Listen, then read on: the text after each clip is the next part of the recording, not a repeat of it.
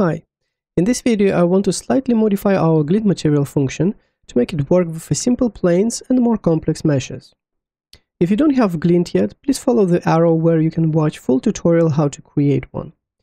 So as for the example, I just added this plane and the more complex 3D mesh. And here is our glint material function. So for the plane, I have a really simple material like this, where we will add glint for the testing. Now we can open our glint. So in the last tutorial about glint, I was using texture coordinates to create our glint. So if I will enable plane, we can preview it, how it works. But it will work only on a simple plane or in UI. If I would apply now on this mesh,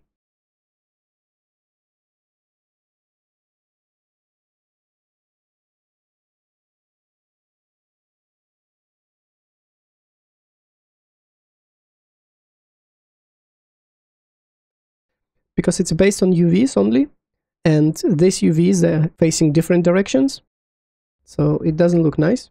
So this is what we will add. Okay, so let's start the meshes. To make it based on the meshes, we will get world position, then we will get object position, then subtract, and we can connect power this dot. You can see that our line is already working much better. But we're using here this range, minimum and maximum, just between -1 and 1, and it's definitely not enough on the mesh. And plus, as I said, I won't make it work with the planes, but at the same time with the more complex meshes. So I want to put switch, so I can then switch between this and this.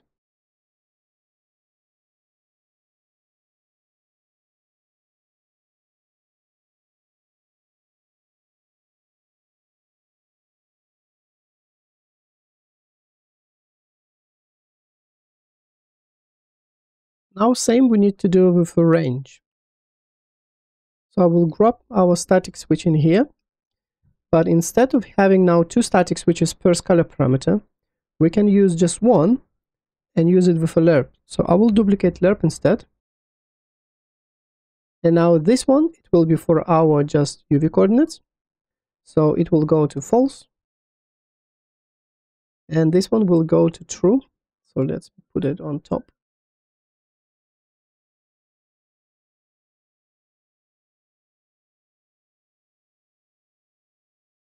Let's add a UV range.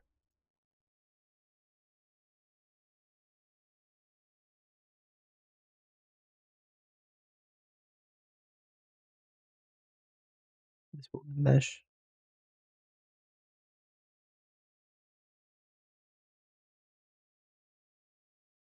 So for the mesh, I want it to be -300 and 300.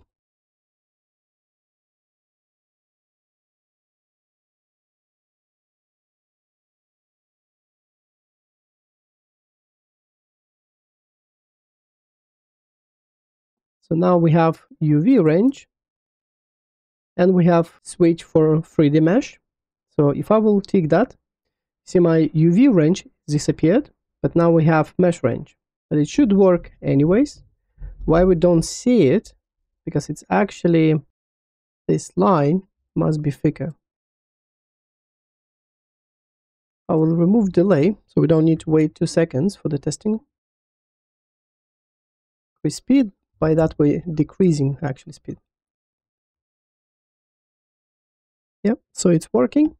As we have this slider, so it goes between 0 and 1, but nothing stops you, just click on it and let's say put 5, and you will create much thicker line.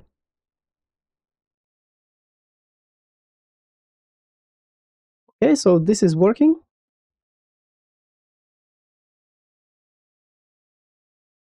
In the previous videos, I was showing, okay, if we want to add glint, we need to use it as a mask. So we need like lerp, we need connected to alpha, then we have this one here, then creating color, right? We're connecting color and something like that. And then why we need to do this every time in material if we always need to do it. We can just do it here in our material function. So first let's add color. Let's set by default to white. Lerp.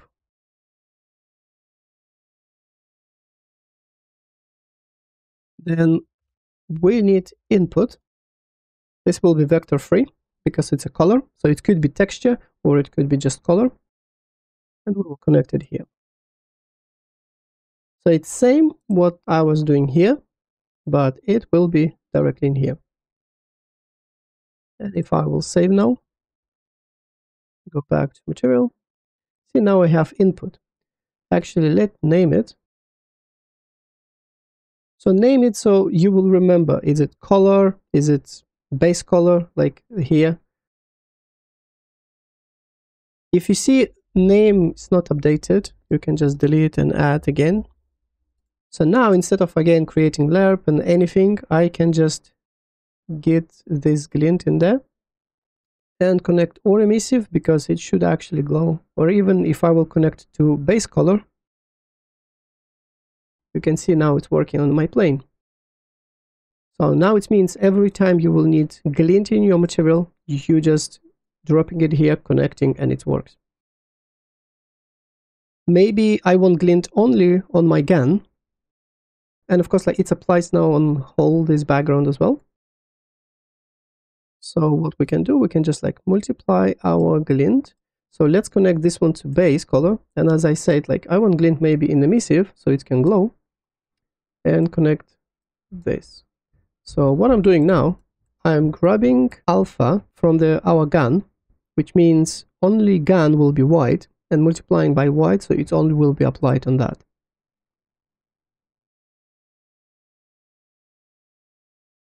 Okay, now it's only glint we have on the gun. Now in this stand, we have now error because it says unit input something. And we can do same. So we can input. Or for example, as we had here some emissive, we can connect emissive.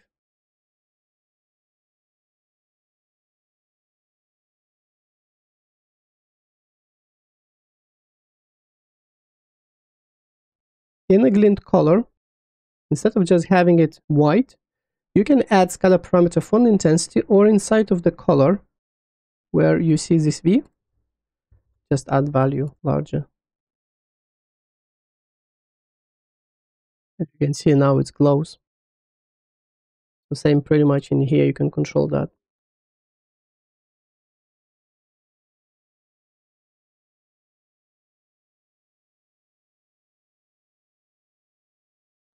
I want to group everything. So then when again we're adding glint, it's in a proper group instead of this global scalar parameter. So let's start maybe with our static parameter.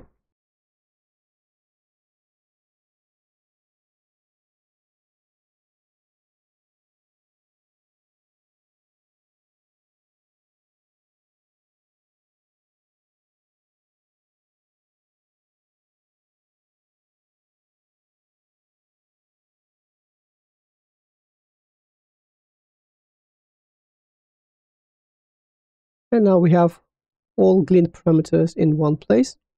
And it doesn't matter what material you will add, you will have always them separate from the material.